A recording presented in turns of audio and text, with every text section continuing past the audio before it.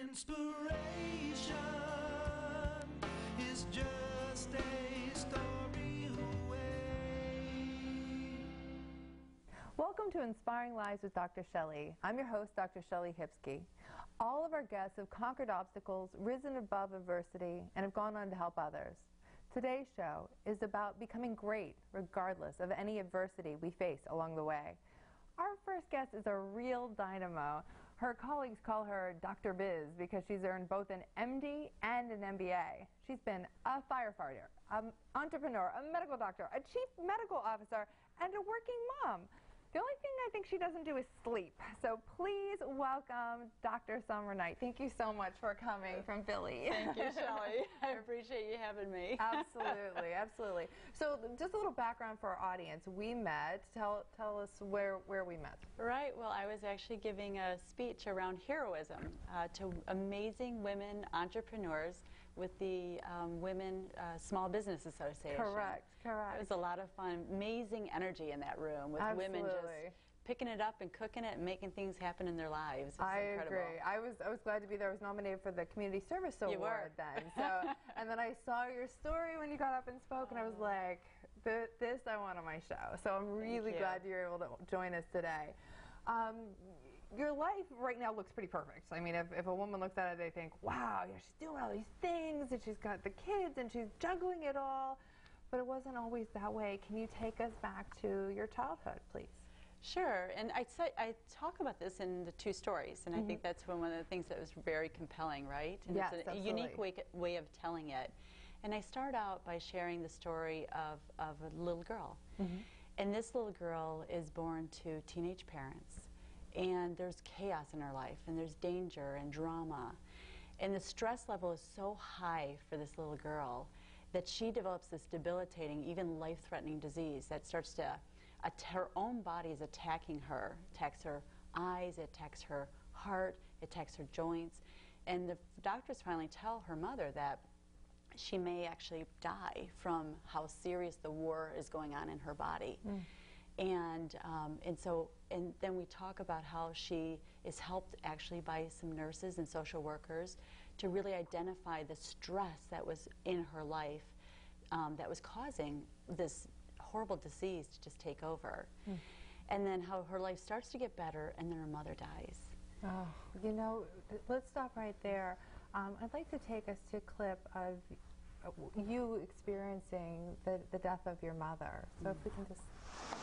Well, my mother was a huge part of my life, and growing up, she was my champion, she was my superwoman, she was my everything, and I always tried to do the best I could so that she would be proud of me.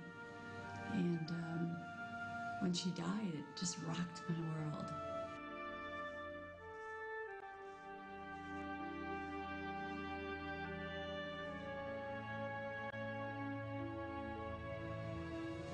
I felt completely alone. I didn't want to tell anyone because I didn't want them to pity me. My mother's death had a huge impact on me and a huge reason for me becoming a physician. Wow. Talk about like mentorship and the mother's love. Right. That definitely shows through there. Yeah. So you said that it compelled you to want to be a medical doctor. Can you talk a little more about that? Why? Yeah, the experience, you know, when we talk about health care, there's two components there, right? It's being healthy and it's care, so compassion. And my mother's death could have been averted if the healthcare professionals had followed protocol. She may still be with us today. Right. And then the other very close thing that happened was the way our family was told about her death. So they bring you into a special waiting room, and at the time I didn't realize it was the waiting room, you know, where bad news is transferred. And when the doctor came in and told us about the death of my mother, I was a teenager at the time. My younger siblings were in grade school at the time, and they just flopped the news on the table with no compassion and turned on their heels and walked out. And then every moment of that, I can I can step right back into. I remember the sounds, the guttural screams, and I don't know who those screams came from, but the screams that came up from my body, from my father's body, from my siblings' bodies, I will never forget them. It gives me goosebumps right now just thinking about it. Yeah. And I remember the smells in the hospital. I remember the sounds of people's heels hitting the ground and of the gurneys being rolled back and forth. And just the huge emptiness of all of that. And just having some compassion, so the care in healthcare would have made that transition of my mother's dying so less of a burden, just a hand, a question of what is it that you need from us right now? Right. And that could have just taken a minute, 3 minutes, 5 minutes out of those healthcare professionals' moments, and it would have made the difference for, particularly for me and my younger siblings, and my father as well, and helped us to begin on the healing process. And there are amazing healthcare people out there today, and as I matured, I realized that I wanted to help and support them from a compassion perspective, and that's why I chose the path of being a physician. That's fantastic. Yeah. And you've even run a hospital, correct? Yeah. What I learned from my experiences, so I developed my own practice, and then went on and helped develop an urgent care in an area that didn't have a hospital any longer, and then was asked by another group if I would come and help them to establish rural hospitals, because the rural hospitals in the area of the country I was living with, they weren't well supported. They were very much needed, but they weren't even able to buy the supplies that they needed to help people. And so I got involved in a group that was trying to make a transition and really, developing a company with a social conscious, right, of going out there and taking over these hospitals and trying to bring, appropriate protocoled medicine to them.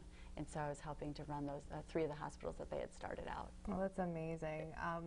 You sort of briefly touched on your childhood and about what happened there, and we don't have long before break, but could you just elaborate a little more on what you went through in your childhood? Sure. I think that the best way to share with it, without getting into the brass tacks, is that all of us experience wonderful things in our childhood and wonderment, as well as really tough times. Yes. And to explain it, I would just say that I didn't live the worst life, definitely, and probably not the best. And so there was chaos, there was abuse, there was difficulty that was highly stressful. And I think what helped, though, was the ability to, as I grew, is to have that constant conversation. For me, it was with a higher power. And I would ask the questions, why? And I kept getting the message that, why not? And because you're going to use this as a springboard. Oh, I love it. I love it. Well, Dr. Summer Knight has worn many hats over the years, from being a firefighter to a medical doctor to running a hospital. When we come back, we're going to find out how she managed to balance everything. I think a lot of the women in the audience are wondering just that tip that we're looking for. And she has some tips that are going to help us figure out how we can reach our own personal greatest potential. So please stay with us. It's just a story away.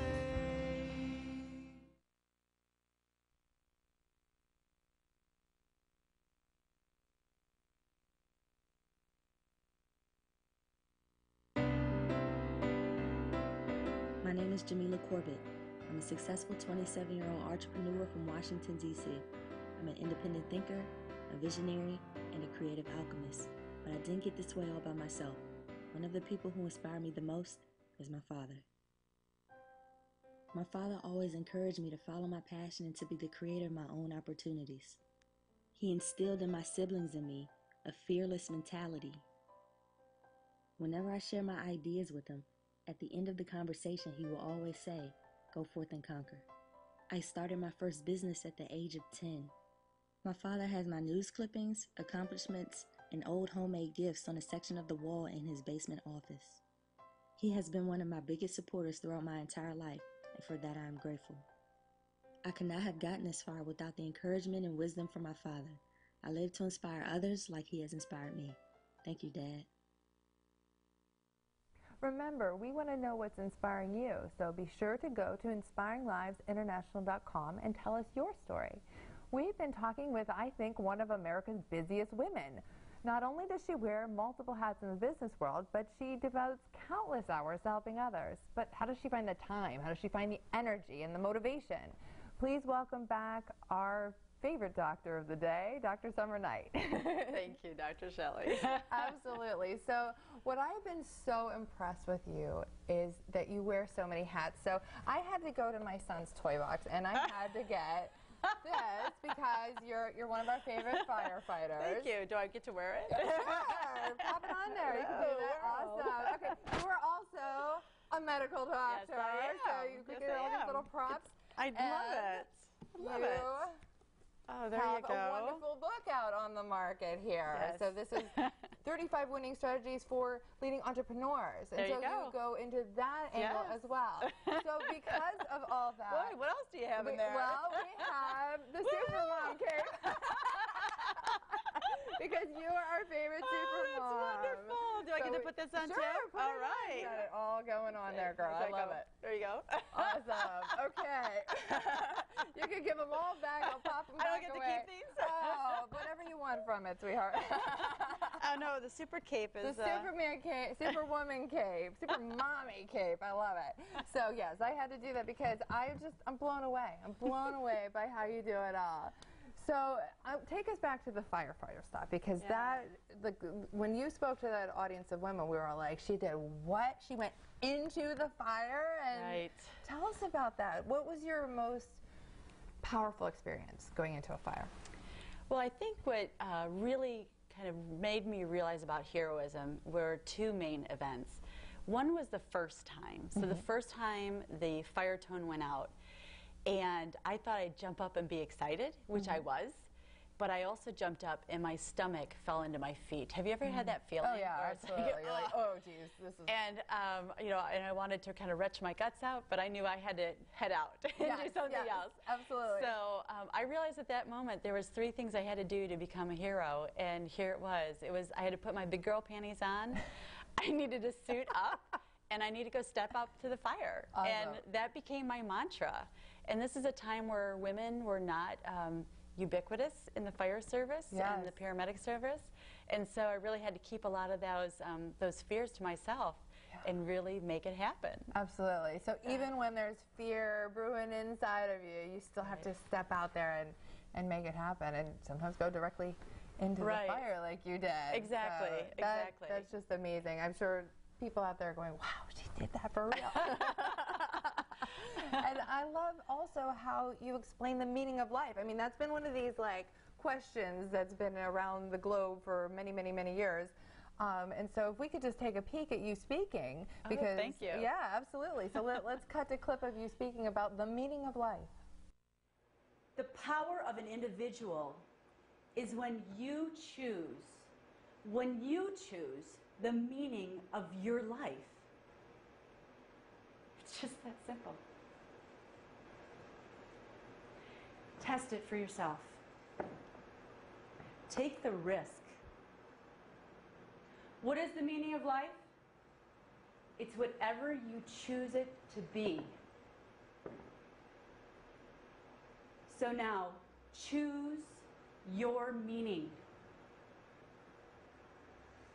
Live your life. That's awesome. I love it. You're going out there, you're getting people pumped up about living their life, and there's this whole Innovate to Great movement you've got going on. Can you talk about that? Yeah, so Innovate to Great is all about choosing your life. And it's really focused at companies as well as individuals, because it really takes individuals to really make amazing organizations and to really become innovative. And so one of the things that I realized that we really needed to speak about when we wanted particularly U.S. companies to start innovating, so as we're pulling ourselves into this new economic boom, so I'm being really positive. Good. I like that. Is that we really needed to enable people to be able to take risks. So I decided, what is the biggest issue that gets in the way between taking a risk and being innovative within a company, or being an entrepreneur taking a risk outside of the company? And I realized that we needed to talk about the fear of failure. So it's not failure that holds people back, it's actually the fear of failure. And I think when people realize that failure is so important to success, it's a rite of passage. And when people are afraid of failure, they shut down and they don't allow their true heroism to come out. And so I really talk to them about showing up, bringing all their gifts to the table, being as creative as possible, and being a hero in their own right. And it's just a really powerful message, and I'm able to bring that from being the firefighter, from being a physician, and being a businesswoman. Awesome. So we have 30 seconds. What's your top tip for moms to balance their life? Oh, okay. So that would be a strategic life plan. I know it's a big word, but strategic life plan. Okay. It's kind of the way corporations plan and do strategy. And so I thought when I was looking at the way companies were able to execute, and then hearing people say, well, how do you do it? How do you make the next step? And I realized that what I was doing was building a strategic life plan for myself. And it's one of the things that I help teach people how to do. And they can get done in months to years what they thought they would never accomplish in a lifetime when they adhere to a strategic life plan. Awesome. I love it. Strategic life plan. Yes. That's a fantastic way to look at it. And when I said we had 30 seconds, I didn't mean we have 30 seconds for this show, because I booked you for the whole show because I typically have an expert, but here you are. You're an expert in so many things. I needed you for the whole show. So. Awesome. Up next, Jennifer Hain joins us with this week's Gratitude Giving segment, and then Dr. Knight returns with her prescription for empowering individuals to be their very best. Don't you dare go away.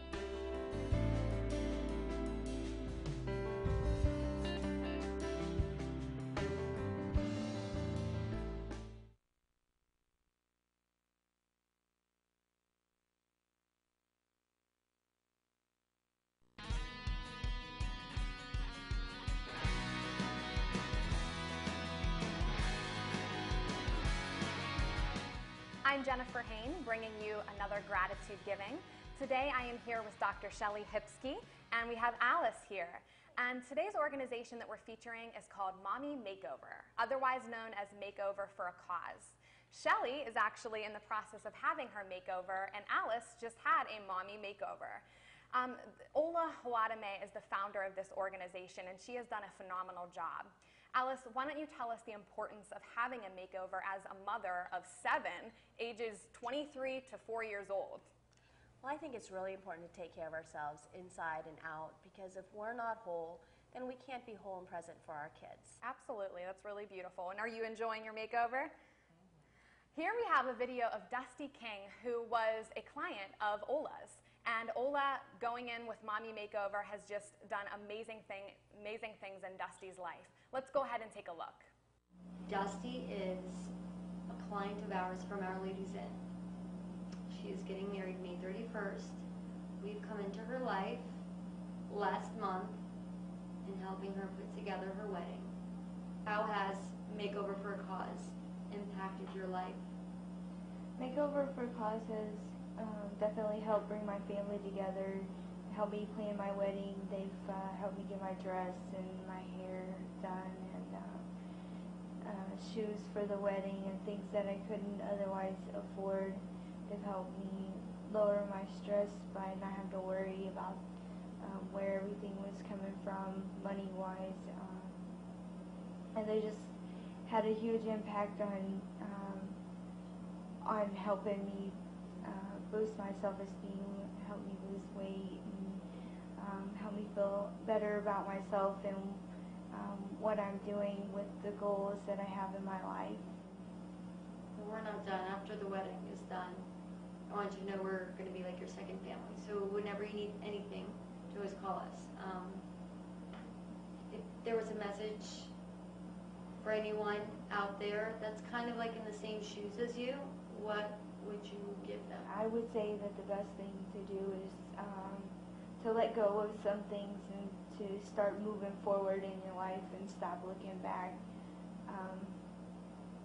So often we live in the past and not the present, so that would be my advice for them, is to just move forward and to never let go of goals that you've set for yourself, but be realistic about them. I have been through a lot of different things, a lot of different crises with drug addiction, with with rape and molestation. I have been through a lot of just emotional abuse in my life, and trying to put my life back together has been really hard, but it's happening, and Makeover for a Cause has helped that happen. I have to tell you something, Dusty. I really do look up to you. I mean, I commend you. You're 21 years old. You have 3 beautiful kids. You know, you're on the right track. You've been clean for 11 months. And I really do see you as being a role model for others.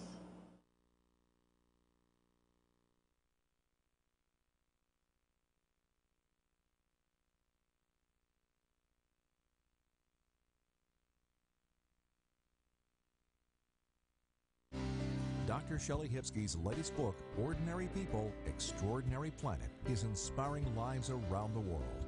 Find your copy at major bookstores and on Amazon.com.